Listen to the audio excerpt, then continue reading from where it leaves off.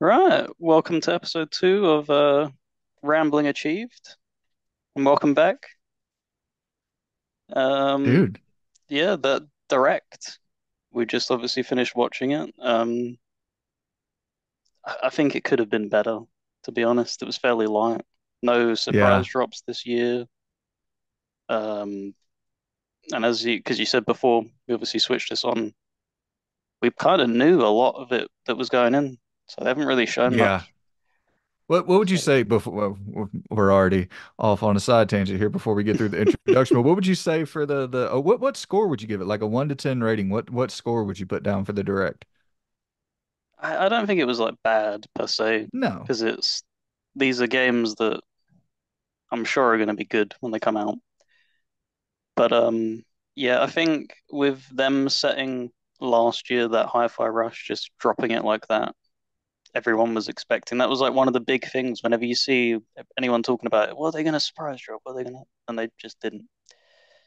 So I'd say it was like a seven, like Yep. a decent, but not not as good as I would have hoped, I guess.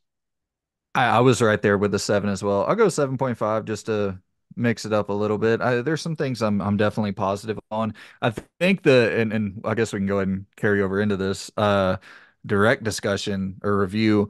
I Whenever they did the visions of mana, they kind of it Mm. felt like that was going to lead I into thought that, yeah, something that was, I thought that was going to be like, yeah, surprising. available now. I mean, that's an Right. incredible get, but yeah, that's obviously, I think that's like my fourth page. So we'll come back to that because that Yeah. is a really And good get for them. for sure. And from a business perspective, especially, just solidifying their place in Japan a little bit more. Mm. And yeah, that was a good get. But I was thinking like, ooh, is this Double Fine? Ooh, is this Clockwork Revolution, South of Midnight? Are we going to get some information on one of these games that, weren't announced for 2024, but now they're going to be slated into that window? Once again, like you said, Hi-Fi Rush just set the bar so high for surprise reveal, shadow drop, whatever you want to call it, that I Yeah. was like, oh man, what is this going to be? But Visions of Mana look great, and like you said, we'll get to that in a bit. But yeah, All right. So obviously, beginning off the showcase was Avowed, starting off fairly strong. Um, what I wrote down was like the combat looks good. Um, from a magic perspective, is what I felt like. That melee combat kind of looked a little bit iffy. it did. It looked a little stiff. I Mm. felt that same way. I was like, ooh, that melee combat looks a little bit stiff. I thought the shooting looked pretty good. I thought the shooting in the Outer Worlds was really good. Yeah. So yeah, I felt the same way. The magic looked okay, but the melee combat, I was like, huh. Yeah. Because even like Bethesda hasn't really got melee combat right in their games. I've never felt like Skyrim felt like you were just there's no impact at all when you're hitting. The Outer World had a little bit more impact, but still it just they don't really know how to get it done. But as long as like the effects of the spells were nice and stuff like that, like being able to freeze them and then shatter them, so that's a nice combination of stuff. And that obviously links into what I wrote down next, which was like nice effects of that, like the shattering. Yeah. And even the lip sync, that's something that did you play Wasteland 3? Th No, I haven't yet. I got it on my backlog. Ah, I'm definitely gonna get to that. like the lip sync in that game and the cinematic cameras for what it was good. And it's good to see them bringing that forward as well. Um Wasteland 3 was in Exile, right? yeah, but that's what I mean under the umbrella of Xbox. It seems like they Oh, got a oh, nice bit of quality going oh. Oh, okay, I see what you're across the saying. board. Yeah, it doesn't seem like they're cutting corners as much as like one might expect. Yeah, it's interesting how Outer Worldsy this felt to me. Mm, And I hate to be the Debbie Downer, but like I agree the lip sync didn't look awful, but I thought the character models were not much of a step up at all from the Outer Worlds. And I could just have sort of like rose-tinted glasses thinking back to the Outer Worlds, but I don't know. It doesn't feel to me, the world building, the world shots, the scenery, the environments, the color palettes, like the vibrant nature of that world, that looked next genny to me, but the mm. characters didn't look next genny to me. Yeah, I don't think they're really pushing for a next gen. thing. It kind of how to put it in Pillars of Eternity when you'd have your characters that were in your party, they had these little portraits to show that who was in it, and it kind of they looked very similar to that. So it's Hmm. their style that they're going for. Okay, so it's a Um, style it's choice. like an art style, yeah, because Okay. it definitely looked like how one of them portraits would look. So If I it can was brought understand it. to Yeah, Okay, so yeah, if the portrait was kind of brought into, mm, real-time animation or whatever. Okay, I see what you're saying. So that's a choice more than a yeah, lack of ability to get this thing looking next gen. Because that was the thing where I was like looking at the world environments, it's like, damn, that looks way better than the Outer Worlds. And then I'm looking at the characters, I'm like, that looks very similar with like you said, a slight pivot to just the art direction in general. But I'm glad to know that's the case for that. I mean, that's me trying to make sense of it. Obviously, it's Obsidian. They work on a really tight thing, so they all of their games they end up cutting tons of stuff and features and having to gut certain things. So maybe it's just that, and they've had to scale that back. Let me But know it what you did. thought about the decision making. You saw where it had like the three choices? It, I they seemed a I'm lot curious about that. more. They seemed a lot more impressed themselves than I was. They seemed to Right. be like, ah, yeah, you get to make a choice. You get to go to this guy, and it's like, okay, that's expected, is it not? Like that's not really a feature you should be touting. That's it's kind of expected. It'd be like saying that you can aim down sight in a first person shoot. Right, right.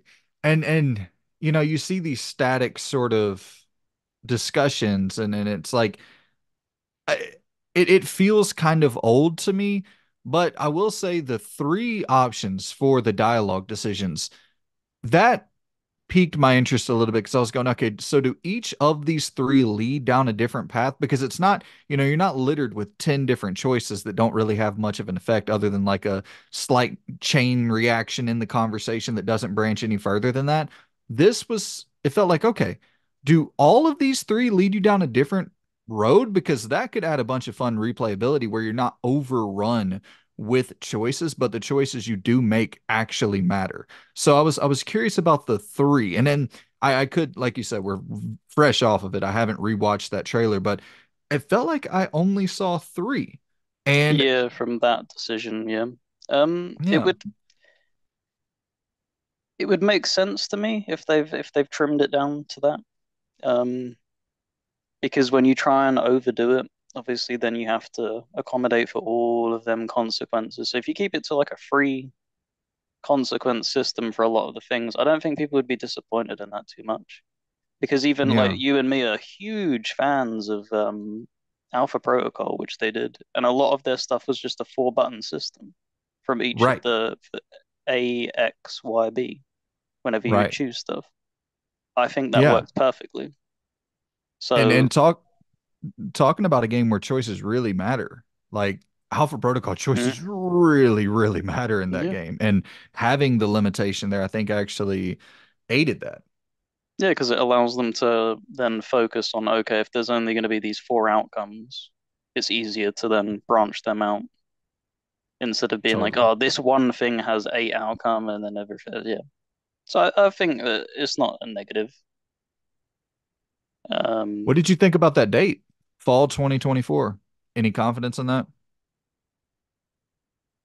I think it will. Yeah, I think it will release. I think there was one. I can't remember what it was. One of these I wrote down that isn't coming out this year. Can't remember which one it is. We'll get to it. But yeah, I think this will drop. So fall, I guess the cutout or the cutoff would probably be October. You think of November and December as holiday months, so you would Mm, consider those winter. November to maybe February, you would yeah, consider the winter period. So by October, we're sitting right here, right now, mid-January. I mean, that's a lot of time. So yeah, I think that we saw a decent chunk of gameplay the first time we saw it at the showcase. We saw a little bit more here. And of course, there's definitely some things that probably need some polish and cleaned up. But I think that window, that's quite a few months out. I think that they should probably be able to hit that, I would hope. Yeah, and the only last thing I wanted to address was obviously I've been fairly critical about the art style, and the direction of that, and it seems like upon watching that trailer and obviously taking a lot more time to show us things, it looks like it's going to be more reminiscent of how the setting in the second game was than the first game. Because Mm. in the first game it was very dark and fairly medieval fantasy, and then in the second game you were given a ship. It was basically like Caribbean islands and stuff like that, so it was a lot more bright and beautiful. So it seems like they're going to go down that route, which still disappoints me, but hey. You wanted it to be a little bit darker in Yeah, tone. but I'm sure they have the data. I'm sure probably more people enjoyed the second game, setting wise, Okay. maybe. Okay. Well, yeah, I'm excited for it. I'm looking forward Yeah, to it. I wasn't like if you would have asked me going into this event what my hype level was for Avowed, I would probably say somewhere 8 out of 10. I don't think it's really changed one way or the other. Maybe like a decimal point or two lower, but nothing, nothing worth really fucking acting like the roof is on fire. It was just like, character models a little bit wonky. Some of the melee combat a little bit stiff, but yeah, like you said, over time, quite a few months, polish, that stuff should come together. yeah. Right, next up was Senua Saga, Yep, I believe. Hellblade 2. Um, the thing that I don't know if everybody caught it, but he mentioned it at the very beginning was it's going to be a shorter narrative experience. That's the I first don't thing know I if wrote down. anybody else really caught that because obviously they're showing you all these beautiful things and saying that that's going to be a shorter narrative experience is like, ooh, considering how much hype they've been putting into this, I don't know if you're going to get away with another like 4 hour experience like that first game was. Did you see that it was digital only? Oh, I didn't. Yeah. Oh, for God's sake. And it's releasing at I think 44.99 or 49.99, a lower price point. Some weird things. So Weird you can things. definitely tell it's a shorter experience I'm because thinking they it'll would have got probably be flack. exactly. I'm thinking it'll probably be exactly around that 5, 6 hour window like the last game. Mm. That's a little bit disappointing. Yeah, I didn't catch that. I'm obviously looking down to scribbling notes as fast as I can. Says, well, it's good. We're both taking notes. You caught something I didn't. That's good. Well, we're like I said, we're fresh off the direct. We're recording right after, and so I while we were getting set up, I was just kind of scrolling Twitter, and I saw that. I was like, oh my God! So I jotted that down real quick. That is, I think that's telling. It's not. It's coming to Game Pass. Yeah. I'm gonna play it. I don't give a damn. But I think that's telling for what we can expect. I think go ahead. Anybody out there who's wanting God of War, Last of Us, whatever, you ain't getting that. You're getting a 5, 6 hour experience, I would assume. And hopefully, the thing with me is The Last of Us 2, great game. It could have been 7 hours and I would have been fine. Like I didn't need the extra 23. You know what I mean? Like I was Yeah. a-okay with 7. I was the same with an Uncharted 4 though as well. I felt that that was way too long of an experience in the end. A lot of those games. There's a lot of fat on the games that doesn't need to be there. But that doesn't take it. There's still great games, of course. But And yeah. the thing about Hellblade 2, with it being so specifically focused around a very specific style of story that's supposed to be hard hitting, cerebral, like these stories are supposed to kind of mess with you. Mm. And if it lingered for 20 hours, like The Yeah, Last it'd of be Us 2 very is jarring. really 100%. I think The Last of Us 2 is a perfect example comparison because that's the same style of storytelling that they're trying to evoke. And I think it lost a lot of its punch the longer it stayed. Yeah, absolutely. Um, yeah. Wrote down obviously incredible visuals. Didn't really need to write that down. I think everybody can already see that. Um, the thing that I did write, it feels like it's taking a lot of inspiration from A Plague Tale, and I think from the first game of how it's going to be very short, very cinematic, and very to the point. I don't know if you feel Yeah, that way. I've said this before. this is gonna. I'm already sounding so negative, but I think if you want that top tier studio to make this style of game and give them a real budget. I mean, you saw it with Requiem, but I think expanding even beyond that, I think Asobo is the team. No shade at Ninja Theory, but I think Asobo has proven that they are the team for this style of game. We'll see what Hellblade 2 can deliver, but I thought Requiem was just on a different level, man. Plague Tale Requiem, and then Innocence is absolutely incredible as well. But you definitely see a lot of that kind of carryover in vision for sure. Yeah, and the thing that I don't think it's going to be as big of a jump as Innocence was to Requiem. I think this is going to be more of a Innocence than a Requiem release for a Senua Saga. I think it's going to be a lot more toned back and very restricted, as they said, shorter narrative experience. I think that's where I was trying to go, and my brain just started wandering off. That that exactly what you said is that when you look at Innocence to Requiem and the leap there, with obviously Microsoft had some part in funding that, I would assume, with it with the Game Pass deal. I would assume they got paid a pretty penny to get that there day one. But imagine that team under Microsoft fully with a real budget to from scratch in development to be able to say, okay, here, 200 mil, 150 mil. What could that team be able to do? Because I would be willing to bet they weren't given 40, 50 mil for Requiem, and we're able to create that 20 plus hour just ultimate Mm, cinematic masterpiece. yeah, Wild, man. yeah, absolutely crazy. The combat looks a little bit better than what we probably gave it credit for.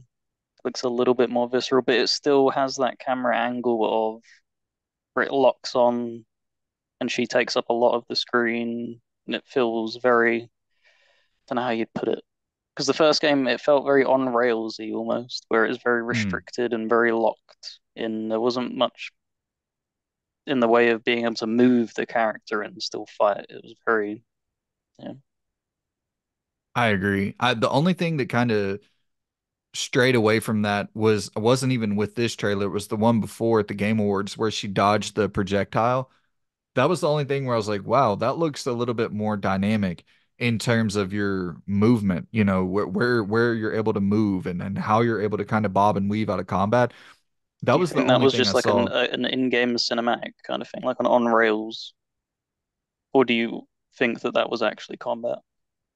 I would assume you're probably correct that it would be more of an on rails segment, just in the same way, when you're dodging Hmm. and in the first game and how you can kind of it looks so nice and cinematic, but it is a pretty kind of QTE based system. Yeah. And I would assume that was probably a similar thing with the projectiles. But I will say, even if it is that, if it's a frequent, like reoccurring theme in combat, where you still have your parries, you still have your kind of evasive maneuvers, but then you also have projectiles that you're dodging in combat, just adding a little bit more, I think would go a long way in making that experience feel fresh from a moment to moment basis.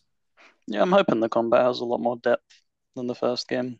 Because, like I said, that was one of the many things that drove me away from actually not bothering to finish it. It was just a very, Boring. I don't want to say lackluster, but yeah, it was boring in the end. Was I was stuck with it. Yeah, there's no other way Um, to put it. It was just boring. they seemed very pleased about the audio side of the game, of saying that the voices in her head in the first game were obviously affected by headphones, so you could hear them like behind you and everything. And they've said that they've decided to try and utilize that for a lot more segments in the game. Even the music and stuff will be affected by it. So that'll be interesting. I don't know. Do you play with headphones, or are you? I usually just turn my damn TV up real loud. But there are certain games where I need to get a good pair of headphones. But there are certain games where, like Hellblade 1, I played with headphones. I'll play those style of games with headphones. But if I have, my preference, I just turn my damn TV up real loud. But even when you're seeing the two voice actors they're gathered around the microphone and they're kind of like circling Yeah. around it to I mean they're going all in. So that's Mm. one of those games with the, the spatial audio and all that. You definitely want to grab a good pair of headphones. And I mean, we'd seen the updates to their motion capture studio, but to see the scale of that studio, Yeah. the thing that really caught me with that was just wondering where they're going to be putting that to use going forward. If this is going to be a smaller scale experience. And also, I don't mean to keep harping on this, but it took from 20, when did Hellblade 1 come out? 2017 Yeah, about that time, yeah. to 2024 to get out a 6, 7 hour game? Like, does that not seem kind of crazy? Um, I think 7 years? yeah, it is a little bit long, but when you see it's it's maybe not as uncommon as you'd think for something so like how to put it, like artsy and stuff. The way because you have when people have these grand visions and stuff like the person I can't remember who the name of the director of the game was. Seems very passionate about it. Yeah, I know When you're he did talking that about. I see speech his at the face. end, yeah, when he did the speech at the end and everything. So these type of like projects can have huge amounts scrapped from it because you think, oh no, that's not good enough. This needs to be better, better, better. So I can see, and that's what I mean. This is what Xbox has fallen in a trap of. They allow them a lot of this freedom, but this is what happens. Your turnover rate of games is going to be very, very long. Because if you're just going to give them, the Hideo Kojima thing of, do what you want, there's no limit. This is what happens. It just gets away from you. Obsidian falls prey to that a lot of the time. Sometimes you need to reel it in a bit. Because yeah, Yeah, 7 years for an experience that's probably going to be looking like a 5 hour, a one and done thing as well. You think it's a good game to have on Game Pass, but I doubt people are going to replay it. right. Yeah, listen, I don't mean to sound so doom and gloom because I don't feel that way. I don't think you feel that way either. I don't want to give that impression out. No, But I don't that's kind of the thing too, and we never really talked about this, but you've been in the how old are you now? 25. Okay, so you've been in the Xbox ecosystem since what, 2006 or so? I think on the profile it shows you how long you've had live. I think it's like 13 years. So at Oh, least okay. 13 years. So, and I'm kind of new to the ecosystem, but throughout all the time I've known you, is as invested as you are into the Xbox ecosystem, you've never been a bootlicker. You know what I mean? You've always been critical of Yeah, things when it's yeah, reasonable to be critical. And I don't think that this show in general, like we said, 775, I don't think it's we're gonna have an overly negative lens that we're looking at this um, show from, no, but there are things to be kind of mindful of. Just the fact that so is this the cadence that we can expect from Ninja Theory? We were another 7 years after this one. Like there is something to take away and just kind of garner from the cadence of release for some of these teams, specifically with Ninja Theory. yeah, no, absolutely. But I'm excited for the game. I'm sure you're excited for the game as well. But it's also about giving constructive criticism and your opinion on it. And if we obviously have these worries because it's only just now leading in with Xbox that they're finally picking up Steam, and that's just not good enough. It really isn't. And that's what the worry is. If you keep giving these turnover lengths, you will just keep losing these quote unquote generations because you're just too slow at putting out products. And that's just the You, truth of it. you know what? You made a really good point. I'm jotting down this note right here. After we finish this segment, I want to get your thoughts on Xbox in 2024 in general, because I think that's a good kind of carryover conversation from this. So, but yeah, May 21st, Yeah. 2024, a locked in specific date for Hellblade. What do you think about that? That's interesting. That's not getting delayed. That is, they've given that date. That's set in stone. I think they've Yeah. given them enough time. They're like, look, even if it's not ready, you guys just need to get this out the door now. We need something Yeah. early on in the year that's from us. Get it You out. want me to tell you you want me to tell you the thing that I found a little bit interesting about that date? That's before the June showcase. Oh, So I and that kind of carries over to our thoughts on Xbox in 2024. But do we get something at that June showcase that is a brand new announcement that releases this year? Like, I, it could be possible. Could be. I'm just saying. We'll kind of save that, but it could be. I will quickly dip into that. I think what's more likely to happen is like the game that we're about to mention next, like a Visions of Mana kind of thing. I don't think To it'll be Game Pass. anything from themselves. They'll probably partner with somebody to be like, here goes another heavy hitter. Right. So perfect segue. Obviously, a huge get for Xbox. The first Mana game, a massive series from Square Enix, and it seems like it's going to be coming in summer of this year. So Yeah, that looks really good. yeah, yeah. I've never played a Mana game. I don't know. Have you dipped your toe No. in any of them? No, I haven't either. I'm gonna jump in. I'm gonna jump into this damn thing. Like Mm, that looks great to me. The emphasis on platforming and like the collectathon nature. Hell yeah, dude. It looks so much more fun than just like a hack and slash, repetitive, grindy. It looks like it's really embracing the fun, even with the color palettes on offer for the mm. vibrant worlds that you're seeing. Like it just looks so delightful. Yeah, like you said, the combat looked fluid, vibrant, and colorful art style with the world. Um, the mount was kind of interesting as well because it seemed Yes, it to was. the thing that annoys a lot of people is random encounters and then being dragged into a battle. The best thing that you can have in a JRPG is a traversal, like vehicle that just says, "Get the hell out of my way." I want to go from point A to point B, and he was just smashing through 100. him. That's great. Absolutely I great. agree. 100%. Yeah, when I saw that little puppy horse thing, I was like, "Oh yeah, man, we're gonna be cruising around these beautiful worlds with our little puppy dog." And yeah, they mentioned about the adaptive music, which I thought was interesting because that's something that doesn't really get talked about enough. But JRPGs really fall prey to having music tracks that just drone on and on and on. And they have a very small amount of tracks and they don't really shift it up. And then, you have a battle encounter, and you're hearing these same tracks over and over again. So to have a music system that at least you said it was like adaptive. So when you get into the combat, it then kicks up more and will be more aggressive and stuff like that. That was interesting to me. Yeah, that's super sick from just a audio design perspective. I'm excited for this. I'm like legitimately excited for this. I don't know where I would put it on my most anticipated list, but it really climbed with this trailer significantly.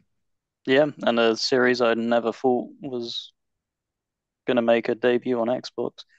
It did kind of hurt though, because I was like, oh, Square Enix finally getting that Final Final Fantasy. Fantasy VII remake. And then it was like, Yep. no, and I was like, okay, Yeah. Square, I understand. You hate me. I get it. I think that was my first thought too when I saw that logo. I was like, "Oh no, is it happening?"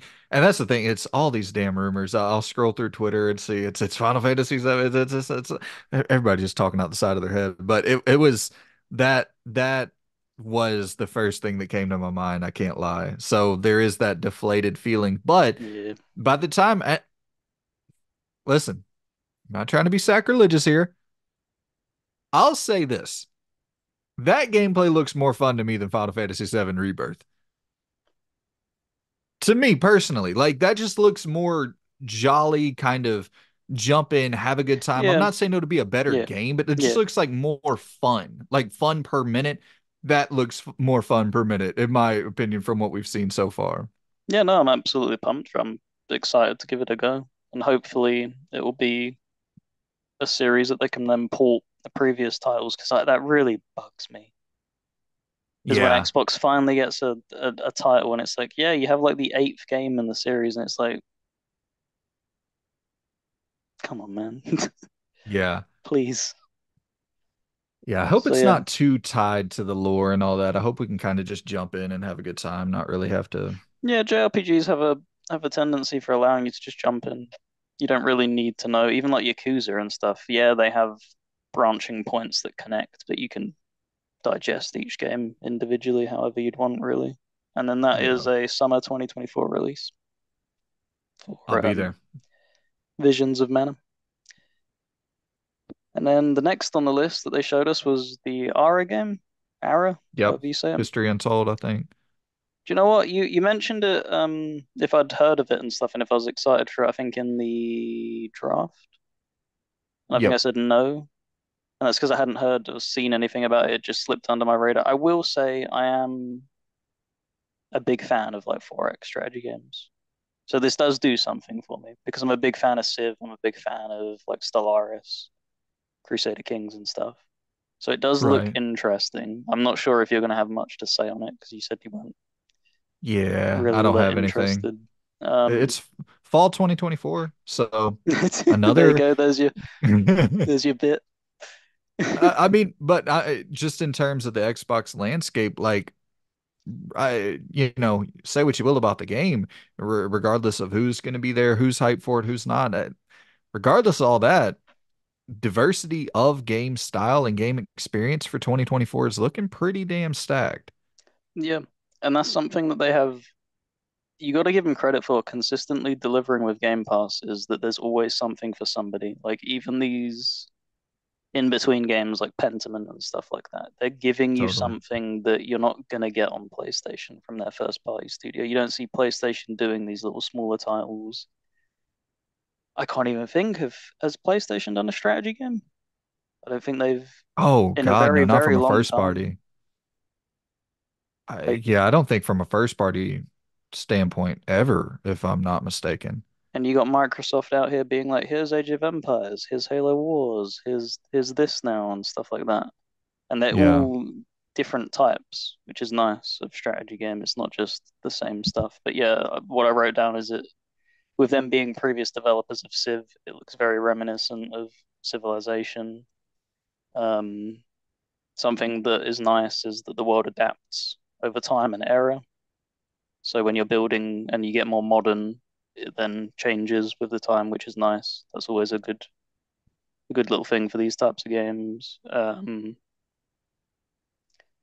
Something that may be helping to be a little bit more digestible for people who don't do the strategy games is their way of handling the how people take turns and stuff like that. How you're all doing your turns at the same time. You will then obviously end your turn and then it will go to the next turn instead of how Civ usually works, which is you're sitting there waiting for the AI to take its turn and it can yeah it can drive people away and stuff like that. Yeah. Yeah. And yeah, the animal system was kind of interesting as well, of how it attacks villages, because that kind of reminded me of oh, what is it called? Age of Empires as well. How you have to you have your villages that hunt and stuff like that. So that was interesting. And then yeah, it's just going to be a full 2024 release, like you said. Yeah. I mean, listen, it looked competent. You know, like I don't know how to add great commentary because I don't play these games, but it looked like it was doing what it was supposed to do for that genre. Yeah, it looked a little bit safe, a Oh, little bit too really? safe. All of this the UI systems looked very pulled from Civ and stuff like that. So, Mm. but you know, we enjoy And them types of that's games. so that's fall 2024. Yeah, And then we also had Avowed, which is fall 2024, which obviously those two aren't going to cannibalize each other at no, all, but looking like a pretty good fall 2024, as well as Indy, which I would assume would be after that as like the final game of 2024. But what you thinking? that's what I wrote down. I think that's getting pushed. I don't see that Uh, coming out this year. all right. You want to move on to that? Yeah, that was obviously the final game that they showed in the showcase. Before we obviously get to that of me thinking it'll be delayed, first person, kind of knew it, kind of knew it. I didn't think Machine had it in them to create the entire game in third person, What and do I you think? think so. The combat looks good. It You've does. literally just come off of playing Wolfenstein, so the combat in that is nice. Uh, it's all going to depend on how well they handle the mission structures and stuff like that, but they tend to do stealth pretty well in that game, giving you nice varied options, crawling through vents and stuff like that. So I think they can pull it off. It it was a major blow to me to see it in first because like that whole thing of oh well you'll be able to explore and traverse through these worlds in third person. All right, we'll see. We'll see to what degree you're able to do that. I think this is going to be a predominantly first person game. Yeah, Predominantly first yeah. person game. All the And cutscenes will be in third, and I of assume course, it's just going to be the from A to B scenario of like when you shimmy through a wall, you're climbing up a pipe, you're yeah. doing your little swinging rope down. It's all going to be, and then yeah, everything else will be first. And I wonder, even in those segments, how much control of the character do you really have? You know what I mean? I doubt it's going to be much at all. But Yeah. I'll say this: the melee hand-to-hand combat, the punching, Mm. that looked really good in first person. Like I will say that might have been the best first person hand-to-hand combat, like straight up fist fighting that I've ever seen. That was Wow, that's amazing high looking. praise. It is, but at the same time, if you look at the competition, there's not a lot of great first person just hand to hand fist fighting. Like if you look at Cyberpunk, that was pretty good, not great. Um, there's a couple other examples, Starfield kind of, but not good really at all. Yeah, I think the Um, only thing that'd be on par, maybe a little bit better, was Kingdom Comes first person. okay, I still need to get around to that. And Yeah, is that hand to hand like fist fighting or is that sword yeah. play? Well, that's both. You can do anything. Okay, cool. Bows, swords. Yeah, a lot. So I'll say that the hand to hand first person combat looked really really good. The section where you're jumping from plane to plane in first person, that looked phenomenal. The section where Indiana Jones he has his arm, he's like trying to solve a puzzle and the Mm. spider comes crawling onto his arm. In first person, that I can see how that would add to the immersive experience 100%. But this is your first licensed character for the platform and you're barely going to see the dude. That's crazy. That is Xbox in a nutshell. Like I said, they don't play it by common rules before. Yeah, Yeah. it's madness. And I get it. I get it. You don't want to be Uncharted, you don't want to be Tomb Raider, but those games exist because of Indiana Jones's Mm, existence. exactly. Like you're not copying anything. They copied you. I don't know, man. That's crazy to me. I'm gonna play it. I'm like you said, I just played Wolfenstein for the first time and I unbelievable storytelling. Some of the best cinematic cutscenes still to this day on offer in that game. One of the best stories in a first person shooter that I've ever really played. That game is incredible. So I'm down to experience it. But man, a massive blow seeing that it's going to be majority first person. And you know, I understand that that's a team, their pedigree is in first person combat, but you look at Gorilla from the switch from Killzone to Horizon, excellent transition there. Mm. There have been studios who have made this switch before. You look at Playground going from a racing game to making Fable. Like studios can make these transitions, and I don't know. I would just I am a little bit bummed that they're not Um, doing more in the third person realm. do you know what I will add to that? I think it's also because who's directing it? It's Todd Howard. It's Todd Yeah, Howard's little passion project. He's obviously not, he's head of Bethesda Game Studios. So it feels kind of like they were like, well, we definitely can't do this. You can't make a Bethesda style RPG with Indiana Jones. That'd be right. tragic. That'd be So he's gone and looked around and it's like, oh, we only really have these teams available. We'll kind of punt it with Wolfenstein. And it feel this is obviously a joke, but it feels like they've gone, well, they've killed Nazis before. Let's give it to them. right. I was thinking the They know same they thing. know how to make a good Nazi villain. That'll be perfect. There you go. Yeah. But And yeah, it's just listen, bizarre. I think that was regardless of my wish for it to be in third person, that was hands down the best looking game of the show in my opinion. That looked really, really good. Like Mm. really, really good. So despite me wishing it was in third person, I'm still gonna play the hell out of that thing in first person. And I'm totally open because if they can make a story that's 75% as good as what I just played with Wolfenstein, Yeah, you got a game of the year I don't contender. think the story is going to be falling flat. They, like I said, I think I mentioned to you the only just don't touch Youngblood. That's just tragic. I don't know what the hell Yeah. happened with that game. Everything else that they've put out since New Order has been exceptional. Here's what I'll say to the like I want to really reiterate how good that game is. If that game came out in 2023, that would be in my top 5 games of 2023. That is an incredible, incredible video game. So I'm giving them all the faith in the world, all the opportunity in the world to Mm. blow me away with this. I'm going to go in open-minded, but in the back of my mind at all times, I'm going to be going, damn, I really do wish that I was whipping this dude in third person. I really do wish I was shooting this dude in third person. But we'll see. And yeah, it looked good. Chronicles of Riddick, they did the thing where they swap between first and third, and there have been games that have Oh pulled it yeah, off before. yeah, that's a So good we'll see. shout. That wasn't too bad melee combat either for its time, especially Right. as well. Really good. Good stealth, good, just a great video game. Really surprising, like licensed game in that era that just came out was like, wow, that's Mm. incredible. Yeah, and yeah. Right, that was the showcase wrapped up. I don't think there was anything else shown there, other than at the very end of that Indiana Jones showcase. I don't know if you caught Todd Howard stealing the golden thing in the background. I was like, okay, that was I strange. didn't see that. Yeah, That's funny, man. That's awesome. but yeah. So let me carry you over into what I was thinking. I wrote down I think every exclusive Xbox title coming in 2024. And we have Towerborn, Flight Sim, Aura, Hellblade 2, Indiana Jones, Avowed, and Stalker 2, which 3-month exclusivity window, but still exclusive for a little bit. I might be forgetting something, but I think those are kind of the big seven.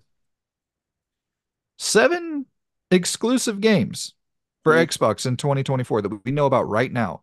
I would say Hellblade 2, Indie, Avowed are all like must play games. That's a freaking great lineup, and they're all first party. Every single one of those first party must play titles, at least in my opinion. That's Mm. a good 2024. What are you thinking? Yeah, I think it. I wouldn't get used to that kind of output. It does feel like a few of these have been pushed from previous years, so maybe this year's going to be a little bit more stacked. I'm saying that because I genuinely did think that they were going to shadow drop something. So I'm kind of like a little bit skeptical that they can keep this output going because they didn't shadow drop something. So it feels like, yeah. But that's a good lineup for this year, especially when you look at how supposedly light Sony's year is going to be. In comparison, this is Very going to be light. their year to finally maybe start clawing back some sales. Yeah, very, very light from a first party standpoint. And that's the thing, Sony, they're so good at picking out those third party partners, man. And so we'll see with Rise of the Ronin, Pacific Drive, and Final Fantasy VII. We know Final Fantasy VII will be a huge hit, but Yeah. the others we'll see.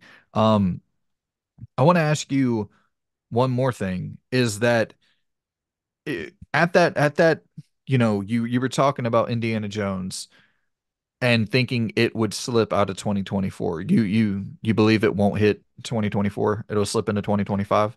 The only reason I say that is because all the rest of these things that had been announced had either obviously a set in date with Hellblade, or they were at least giving like holiday windows as to when they would drop. And considering this is really the first time we're seeing Indiana Jones gameplay, and they didn't give it like a here's a holiday drop, here's a summer. I don't see it coming this year. I'd be very surprised. So let me ask you, Hellblade 2 and Avowed. Those would be the two left as like I would say the marquee titles Hmm. if indie slipped. So Hellblade 2 Avowed, okay? And then we have Towerborn Flight Sim, Aura, and Stalker 2. You think that's I would still say that's a good enough 2024 to keep the fans like Yeah, absolutely. satiated. Yeah. Yeah. Yeah, I think that's a solid like B plus, or maybe not B plus, but like a solid B year, even without Indiana Jones. And if Indiana Jones Yeah. comes out, you're talking one of the best years maybe ever for Xbox. If it's really good, Yeah, definitely this a lot of generation. people have been throwing that around. Yeah. Yeah. It's it's hard because you think of all the golden years of even just like when Halo 3 dropped and stuff, and how impactful that was and how ingrained that is in people's heads. Yeah. And that was 2007, if I'm not mistaken. You Mm, also had Mass Effect that was exclusive. You had was BioShock '07 as well. mm. That probably would be the best year ever. Um, but hey, I mean, to even be considering Yeah, no, absolutely. X, Yeah. yeah, Xbox and best year ever in the same sentence Wasn't after the thinking we'd be Xbox. saying that for a very long time. Yeah, after the Magic era, the Xbox One era, where it Mm, seems the page has definitely turned. So it's exciting times, no doubt about it. yeah, absolutely. Well, man, that was all I had on the thoughts for Xbox 2024. I'm thinking it's looking like a pretty good year. I did have one little game that I jotted down. Okay. What time is it? Oh yeah, we got 40 minutes. You want to run through this real quick? Yeah, sure, why not? So before the show, I was thinking about some little. I like throwing little games into podcasts. I think that's like the most fun thing about doing a podcast with somebody is like tossing out a game idea and bouncing back and forth. So I came up with the predictions over and under uh, event game, whatever the hell we're doing here. So I jotted down 20 games and I picked a score, like an open critic score that we're going to be predicting. Will this game be over or under that aggregate review score at the end of the year? And so we'll just kind of we'll throw out one for a quick example so people can easily kind of digest it. Final Fantasy VII Rebirth. I have 89. Will it be over or under 89? And the reason I picked 89 was because part one is at an 88 on OpenCritic. 89. Ooh, Over or under? I think it'll get 90, so I'll go 90. over. All right, locking you in at an over. I'm gonna say I'm gonna say exact. I know that's already Cheating at your own breaking game already. breaking the rules of my own game here, but which makes it kind of even harder because I don't have any range there. But I feel like it's gonna be just like that one little point above remake part one. So I'm gonna say exactly an 89. My reasoning as well, why I think it'll be a little bit higher, is because at PlayStation having such a weaker year, I think it will be Hmm. something where they grasp it and be like, even if it isn't better, if a lot of people don't think because they only have really that and a few other games coming out, I think it'll get received a lot better. Yeah, I actually that does make some sense. And supposedly, you know what? I'm going over with you as well because supposedly this is like the big expansion where the world starts to open up and you're able to traverse a little bit more and explore a little bit more, which could be a positive or a negative, but it's supposed to be like much bigger. So Yeah, I'm going to go over as well. We'll both go over for Final Fantasy VII Rebirth. The second game I had jotted down is Dragon's Dogma 2. And I have an 84, over and under 84. The reason I went with 84 is the first game is an 80, but or Dark Arisen is an 80, but Capcom's been so hot for so long since 2017, just nonstop hit factory. So I bumped it up a couple points. just out of Over, curiosity, I don't know if you know it. Is that the I Dark Arisen that released on 360, or is this the re-release think that the was just? re-release. Oh, that I surprises could me that even that was that low. I can pull it up real quick. Um, I mean, it's got to be higher than an 84, surely, because the reason it didn't sell so well in the first release was uh, Skyrim cannibalized it entirely. Like it was within the a few month windows of that, Okay. and it's releasing early, right, this year. It's like Yep, March, March. so it's not going to be anywhere near. I don't think Avowed will be near it. No. I have to say it's got to be like an 85.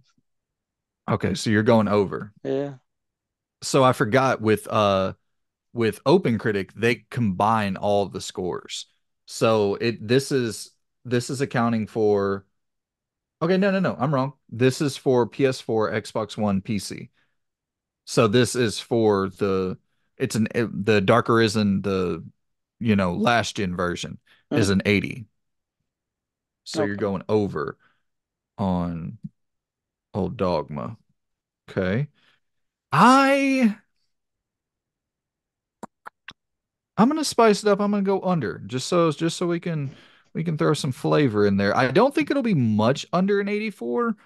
I'm thinking like an 82, 83-ish. I could see it having some clunk on it, but I could also see reviewers being really forgiving for it Yeah. because it's Dragon's Dogma has just built up this like cult following that is, I mean, they seem like legit ravenous Yeah. for this sequel. So I could see you probably being right on the over, but I'm going to go under. Now let's move on to Infinite Wealth. I have it at an 88, over or under an 88. The previous game, the Like a Dragon was an 86. Ooh. Do you know what? That's probably hard. That's really hard. I've got it pre-ordered as well, so I feel a little bit more attached to this. Um, Invested. ah, it was really well received and kind of like blew people away that they were able to get away with shifting the combat in the way that they did. With it being set in like America now as well for a huge portion of the game, it seems. Maybe one rating higher than what Like a Dragon got. Okay, so okay. So Like a Dragon was an 86.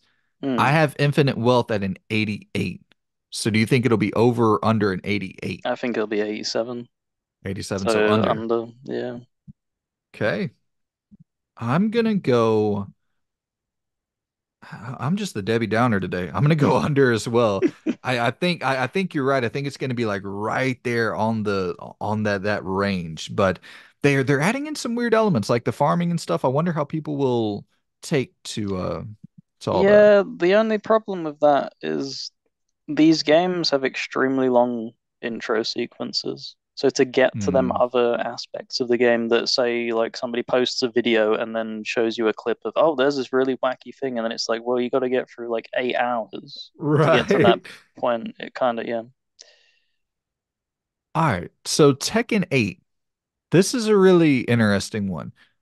Tekken 7 was an 82. I figured that would be way lower. So I put Tekken 8 at an 86. Over or under an 86. Because I feel like it's got to be better than Tekken 7. I Yeah, just wonder to what degree.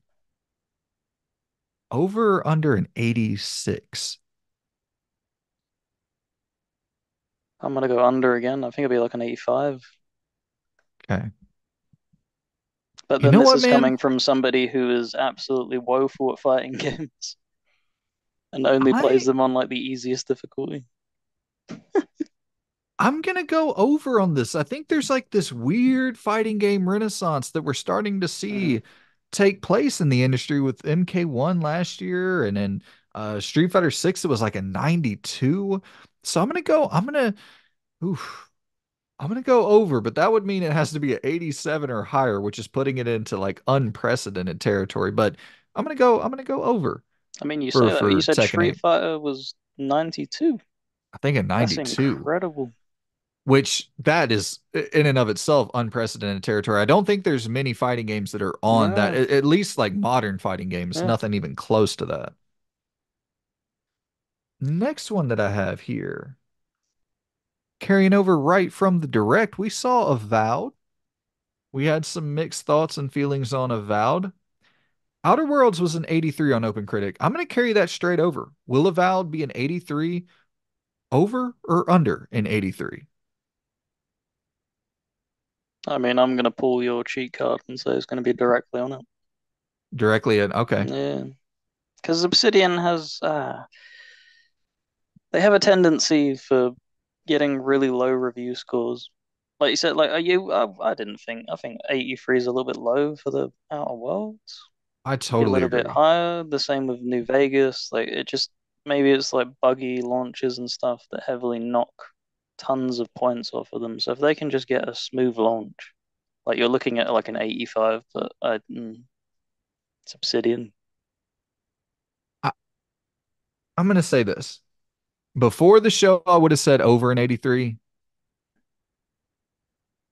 I think I got to go under after seeing that showcase. I don't The think it was, combat dragged that down. yeah. I could see if that combat isn't like much better looking when it launches. I don't know, man. I'm really iffy about that combat. And you know, here's the thing: the combat could be a minor focus of the game. It could be a lot more exploration, dialogue. We know that's Obsidian's bread and butter, but that combat was iffy. Mm, And if people are going to be going in with melee builds and not relying as much on magic and shooting and yeah. wanting a decent experience out of that melee combat, I could see that dragging it down a good bit there because that melee did not look good, in my opinion, No, it at did not all. at all. I wasn't impressed by it. So you're going exactly an 83. I'm going a little bit under. I don't think it'll be much. I think it'll be like an 81 for Avowed. Mm. Next up, we have Suicide Squad Kill the Justice League. This is a really peculiar one, and I pulled some weird references here. Avengers from Square got a 68. Arkham Knight from, Rocksteady, their last real game, in 86. So I put the score at a 72. Will Suicide Squad Kill the Justice League be over or under a 72? Sorry, could you remind me what was Avengers again? 68. I'm going 69. Okay, so under. Okay. Like I probably even a 68. Like it's there's so much negativity swirling around that they seem so out of touch with how to deal with the criticism and like yeah, it just doesn't look good either. Constant live service rumors and you don't even know what it is. And that is exactly what it was leading up to Marvel Avengers. This Right. exact same indecisiveness of not wanting to come out and being like, okay, guys, yeah, it's just going to be a grind fest. Either Totally. accept it or just, don't try it. But they're just hush hush. You're 100% right about the vague messaging Mm. with this game. They want to hide that so much. But despite that, I'm going to go over because I am going to say there's enough story in there that people can avoid the live service stuff, at least reviewers, power through the main story and not pay as much attention to how grindy and monotonous the live service stuff is. Slap a score down and, push it into that 73 range. I don't think, That's I hopeful. think, That's yeah, very hopeful. I think after the game comes out and we have our hands on it, like just the general public, I think it's going to get eviscerated. But I think that reviewers will power through that main story and be like, "Hey, there's actually something okay there." Well, just out of curiosity, quick, what did Gotham Knights get? Dude, we're in sync. I was thinking the same thing. I was like, I should have pulled up Gotham Knights. Because I think you finished it, didn't you? Yeah, I played like Oh, 40 hours of Jesus it. fucking Christ. Nah, I finished. Wow. It's got to be in the 60s, right? 68, the Yeah, exact same yeah, thing as the Avengers. You might be spot on. It might yeah. exactly hit 68. That's weird that that's the same number. That's really weird. People are just fed up of their crap, to be honest. They don't want this whole grind-a-thon thing. When you're playing a superhero game, you don't want this, oh, I'm picking up a a bracer of mighty strength and stuff. Like as good as like Ultimate Alliance was and stuff, you save that for that type of game, an ARPG. You don't want this Yeah, brawler stuff. Like this is why Arkham's trilogy was so damn good because it was you pick up his gadgets and stuff and it's just fixed. There's none of this crappy gear score. Man. dude. The fact that they're both 68, that really makes me want to go, I'm gonna lock it in. I'm gonna lock in over. There's a part of me that like I don't want to see Rocksteady fall into the sixes. I don't know why that's so weird to me, but I really don't want to see that. I'm just like hoping that that story is moderately okay. Yeah. Well, have you seen their movies? Because I didn't. The movies were just okay to me. Suicide Suicide Squad one. Squad. Yeah. I didn't see the latest one. I saw the first one. I went in theaters and saw the first one. I haven't kept up with any of the superhero stuff since Endgame. I've just been like, yeah, I'll watch, if they make a new Batman, I'll watch the new Batman. I'll watch Oh, that like was the big incredible. stuff. Yeah, the Pattinson Batman, it was Mm. pretty good. I'm just I'm not as into it as I was when the MCU I was there. Every single movie I was at the theater watching every single one. And then after Endgame, I was like, I think I'm good from here on out. So just to interject just one little thing, I think a lot of the stuff that they've put out has been crap. Other than the Guardians films, they're always just good. Yeah. Um, I would heavily recommend though Loki because you seem to really enjoy Control. It has a lot of elements that is kind of similar to how Oh Control is. wow. Yeah, because it has like a bureau thing going. Really, really good. Huh. Okay, I'll jot that down. I'll give Mm, that a look. I still need to watch Guardians 3 as well, so I'll watch. yeah. There'll be a point where I want to kind of dip my toe back in. I'll put that on the list. But yeah, other than that, I haven't really touched anything either myself. Well, speaking of whimsical, lighthearted games, we'll go from Suicide Squad over to Hellblade 2. Right there in the same exact tone, appealing to the same audience. Hellblade 1 was an 84. I jotted down an 87 for Hellblade 2. Over or under an 87?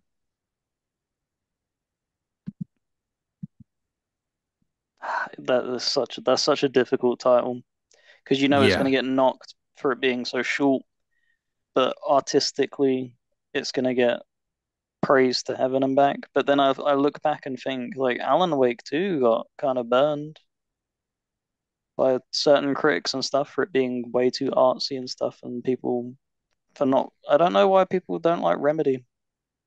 Some people really just don't take a liking to their work. that's actually a really good game to bring up here. Alan Wake 2. Alan Wake 2 is an 89. So I think that's a good reference point to bring up. You said 87, right? Higher or lower? Higher or lower than an 87 for Hellblade 2? I think it'll get, yeah, it has to be higher. It has to be Higher? higher. Yeah. Do you think it'll crack that elusive 9? No.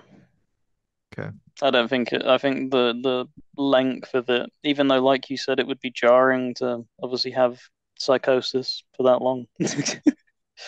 Um yeah, I think it'll get hit in the review departments for being too short and stuff like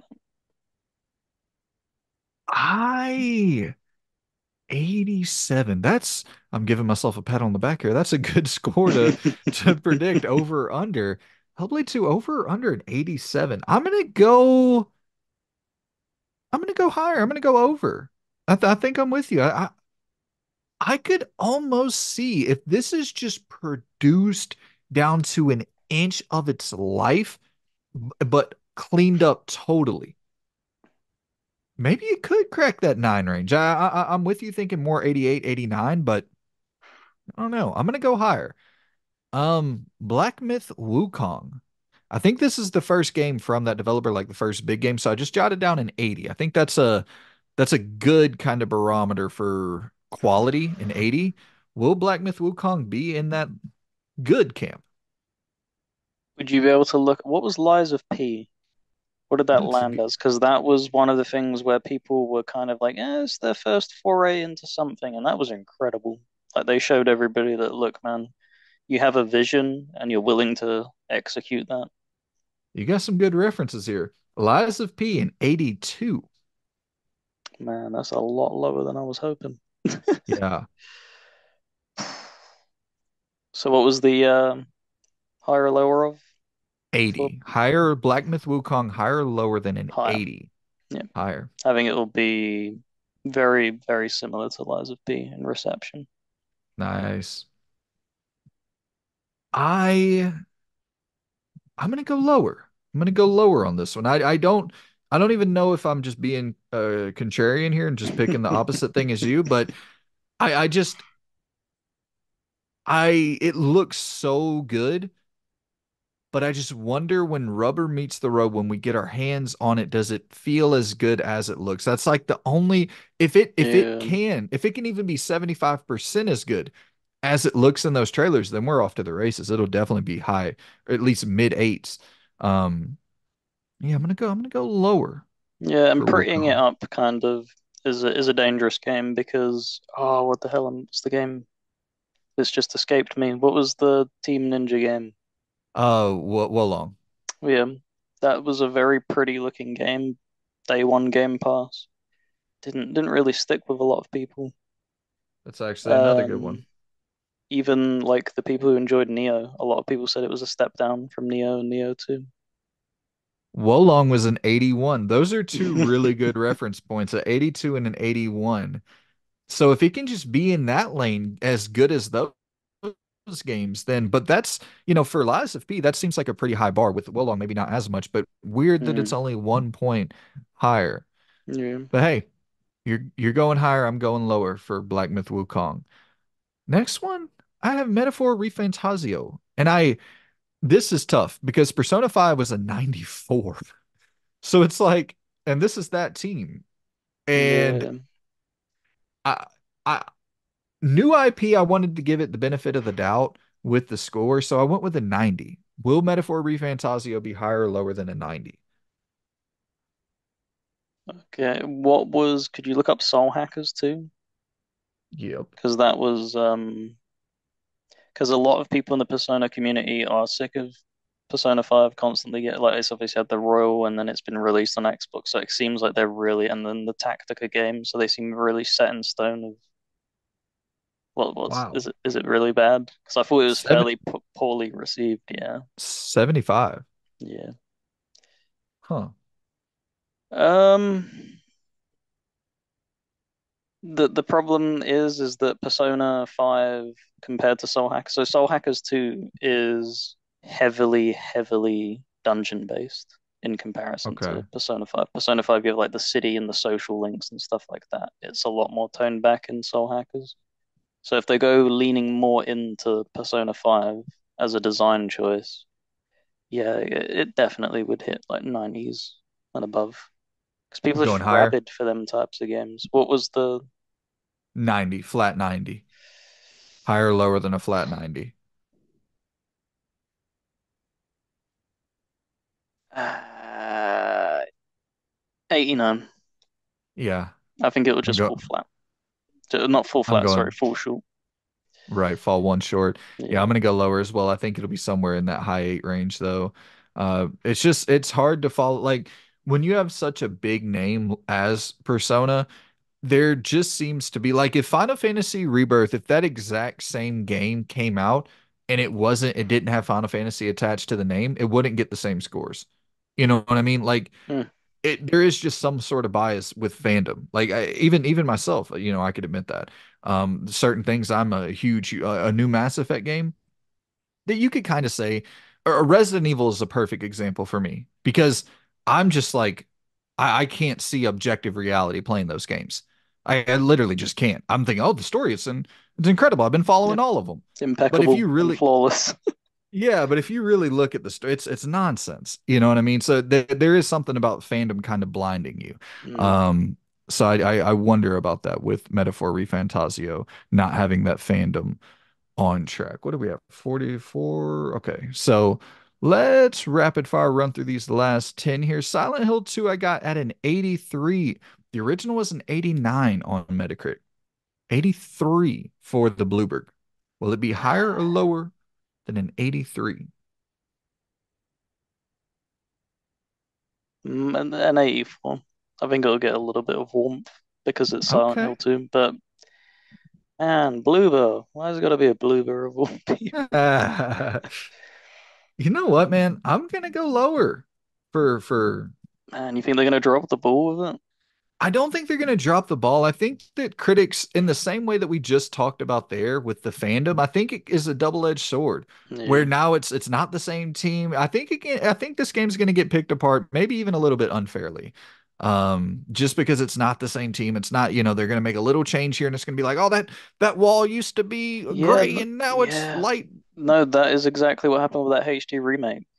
Something as Yeah, simple as the font of one of the ranches or something was turned to right. Comic Sans and they went mental The with Silent it. Hill fandom's they're a little bit out there.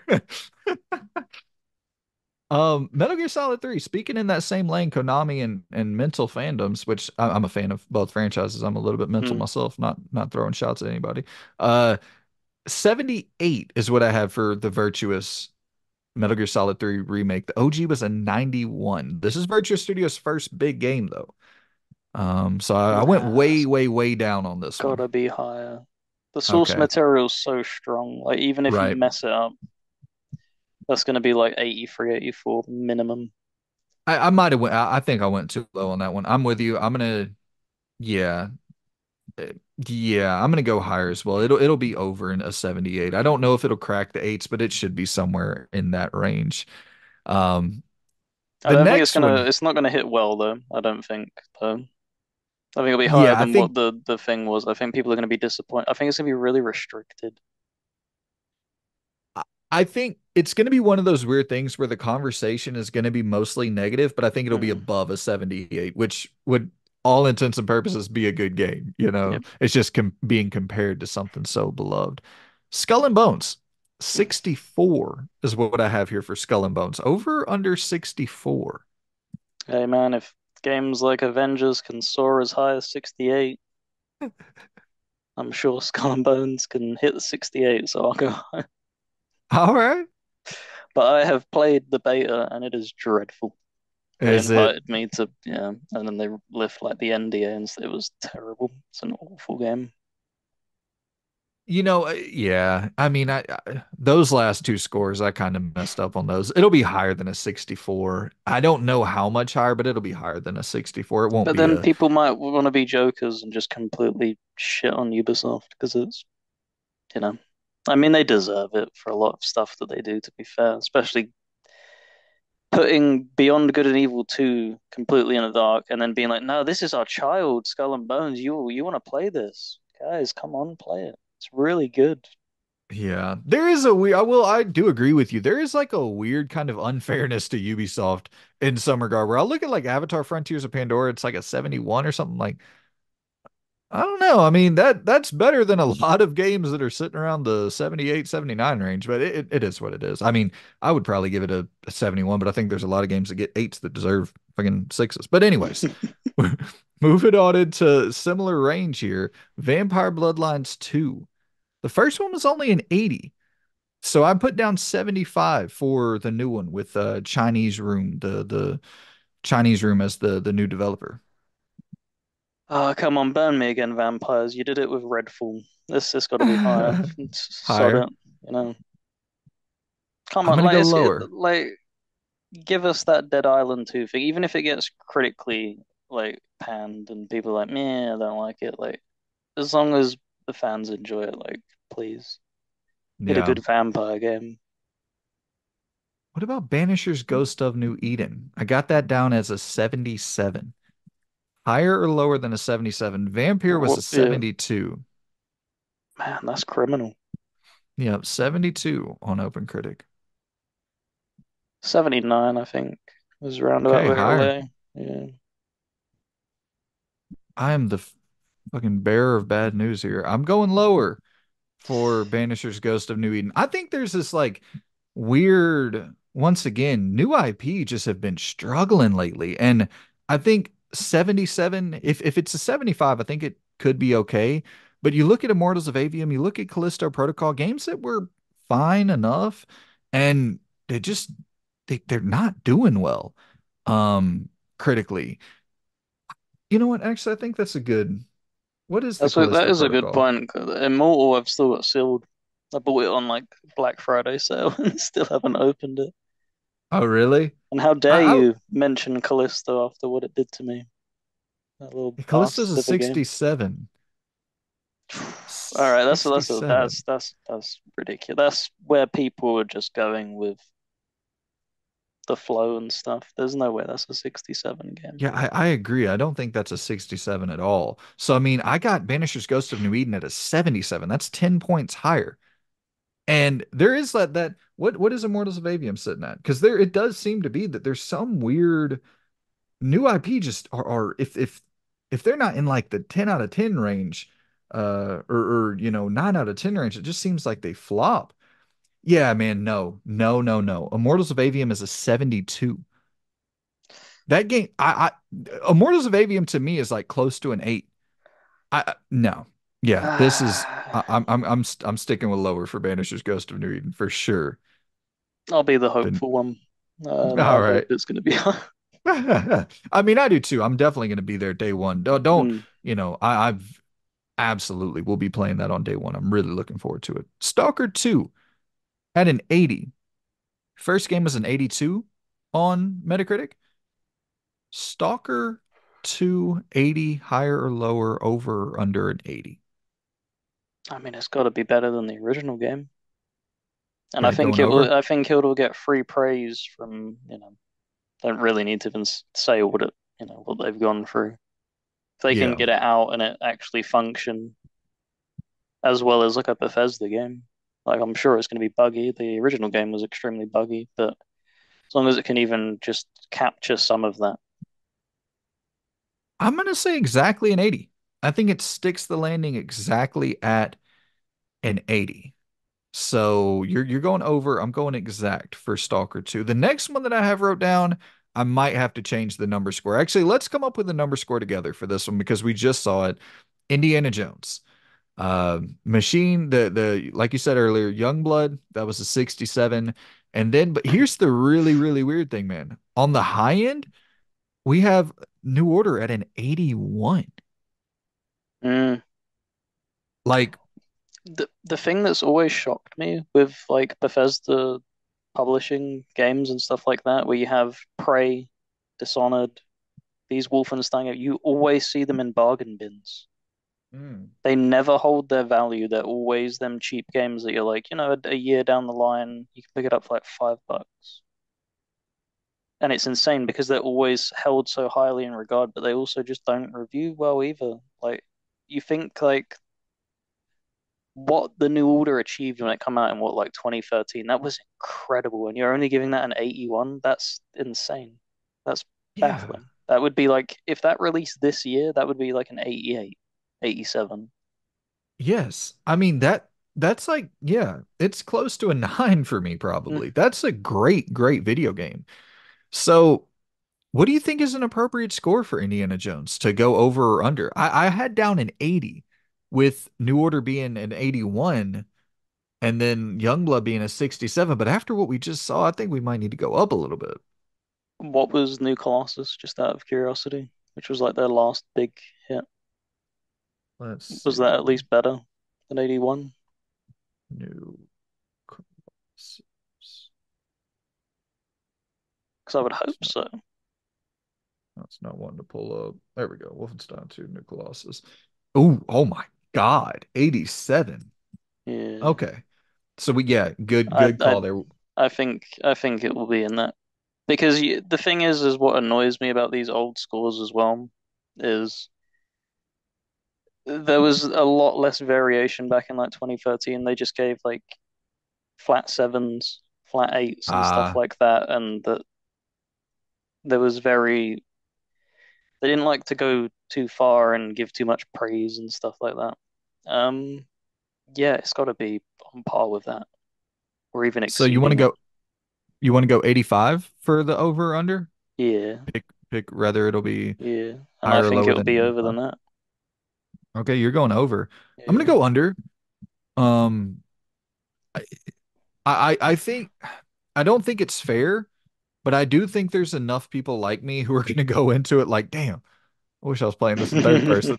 And that's not fair at all. That's not that's the really tricky thing when working for a publication. mm, Whenever you don't have a platform like this to just talk, and you're writing it instead, but what you're thinking isn't really truly coming out in the writing.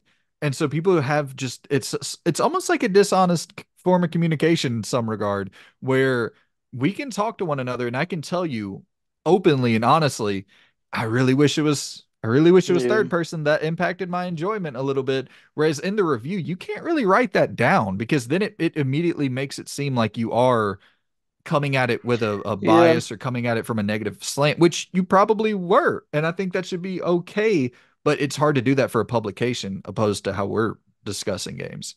yeah. Because like you said, you're still extremely excited for it. It's just you would mu it's like how people heard Resident Evil 7, incredible game. A lot of people were Right.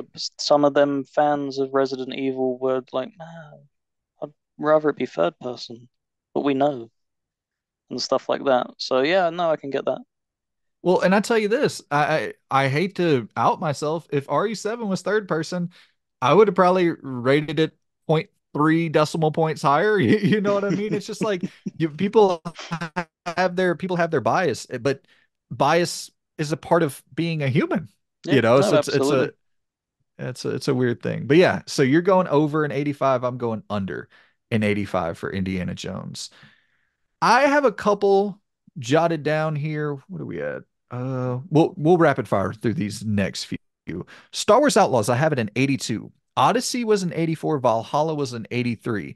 Massive, the developer, they just put out Avatar last year, and like we talked about, that was a 72. But I would assume that is Massive's B team, and that this is like the big dogs. The Ubisoft, I think they're putting Yeah, everyone in the kitchen sink and the damn everything on Star Wars Outlaws. So I yeah. have 82 over under an 82 I think over. Star Wars is on a decent hot streak at the moment as well, for the games at least. going over. I This is my most anticipated game of the year. Critics do not like Ubisoft. They just don't. Um I'm gonna go over though. I'm gonna go over. I think the most likely scenario with this is it just doesn't come out. If that Yeah, was I in the don't see it prediction coming bet. out, to be honest. Yeah. Yeah. So we're both going over an 82 for Outlaws. And I have three more jotted down. Space Marine 2, 75 over or under. I couldn't pull up the Metacritic for the first one, but I checked IGN, GameSpot, Game Informer. It's right around that like a high 7, low 8 range for pretty much everywhere. It's my bias. This is my time to be biased. I want it to be like low 80s at least coming in, and I think it will get received well because look, man, it's been so long since we had a Gears game and stuff like that, and something of that ilk. Like people are itching for them, just action third person. Like the new God of War did really well and stuff like that, and this is going to be visceral combat. So yeah, like 83, I hope minimum. I'm going I'm going with you. I'm going over somewhere high 7s, low 8s. Yeah. I'm with you. Alone in the Dark. I have a 71. Over or under a 71? Ever so slightly over. I don't think it's going to be a good game. No, stand by that. It really just doesn't look good. I'm gonna go with you though. I'm gonna go over. That might be hope, optimism, but I don't know. I mean, it's Let, got to be let, better than Marvel Avengers. Come that's a damn good point. That is a damn good point, my friend. Last one that I have down. We know this game isn't gonna come out, but I have Dragon Age Dreadwolf, and I have an 86. Inquisition was an 88. Over or under an 86? on. What was Andromeda quickly? Sorry, I got you. because Inquisition came out in a year where it was completely dead. It was such a barren year. It won Game of the Year, I believe, as well. Which, look, man, I'm a really big Dragon Age fan. in a normal year, that wouldn't have come anywhere near winning Game of the Year. Yeah. Hold on one second. I just fucked up. Mass Effect. So, ah, 72. and I know that's obviously not their main studio. They went and obviously made Anthem, and that was like their B team. But it's worrying with the because every single release that they've got from Origins that was extremely good, and then Dragon Age 2 pissed people off because it was like, what the hell is this? And then Dragon Age Inquisition, it was like, okay, sure. I think 86. That's the nah, thing. it's not Inquisition. hitting it. It's not hitting it. Okay. Under. I want it to hit it, of course. I do I too. wish it was a 95, but You know what? it ain't I, happening. I'm going over. I'm gonna throw out my hope, my last Hail Mary hopeful pick here. And once again, this is a similar thing to Star Wars Outlaws. We know this thing isn't coming out, so it is what it is. I don't see any world where Dragon Age Dreadwolf comes out in 2024. But if we have to lock it in right now at an 86 over or under, I'm going in. I'm going over, being hopeful. Damn it, man. I Absolutely. want that game to be good. Yeah, so do I, man. So do I. Come on, Oh, BioWare, get that's back on the track. I'm telling you, brother. That was fun as hell, man. I Yeah. appreciate you indulging me in my stupid game. No, that was great. Absolutely. Shit, yeah. So yeah, that was obviously the direct and the little higher or lower. Higher or lower? Yeah. Higher or lower. Hey, I love this style of stuff, the little games, throwing little games into the mix. That's like my favorite thing in the world. So I'll definitely and let us know in the comments, man. If y'all Yep. enjoyed this type of stuff, little games added in, little kind of just fun bits and bobs here and there, let us know and we'll definitely keep on making it happen, Captain. Yeah, absolutely. So this is obviously here for us to first and foremost have fun, like I said, to begin with. It's obviously a lot slower of a form of content. A lot of people would prefer like bite-sized stuff, but to be honest, it's more for us, I think, to enjoy Yeah, dude. themselves.